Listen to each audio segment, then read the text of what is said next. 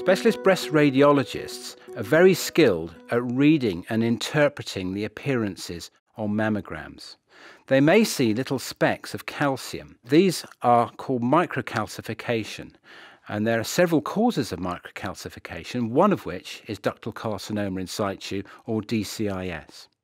In this first mammogram picture, you can see a small area of this microcalcification, which is much easier to see when the picture is enlarged or magnified, as you can see here.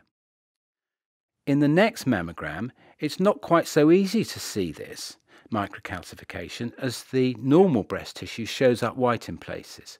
This is because the normal breast tissue in this patient is more dense and appears more white. However, when you magnify this image up as well, you can also see a much bigger area of microcalcification than we saw on the first mammogram.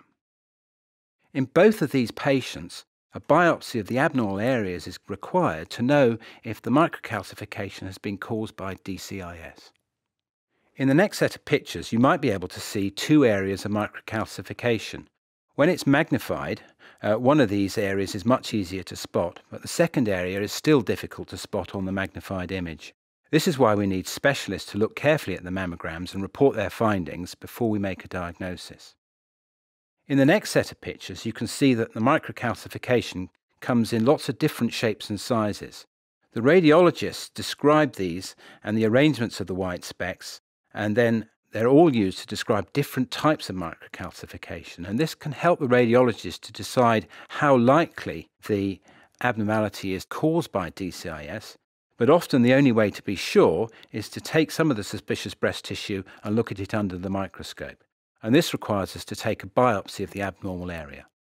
To help you get an idea of what DCIS looks like, this is a photograph of what a specialist pathologist can see looking through a microscope. You can see here a milk duct that's cut through and viewed end on, and you can see lots of cells inside the milk duct. This is a picture of low-grade DCIS. You can see that all the cells inside the milk duct look all the same. In this next picture of intermediate-grade DCIS, the cells looked at as if they are packed more tightly together and are more varied in shape and size. The centre part of each cell is called the nucleus, and this is also varied in intermediate-grade DCIS. And in the final picture, this is of high-grade DCIS. The centres or nuclei of the cells look even more irregular, and you can see in this picture that some of the cells in the centre of the milk duct are dying. This is a particular feature of high-grade DCIS.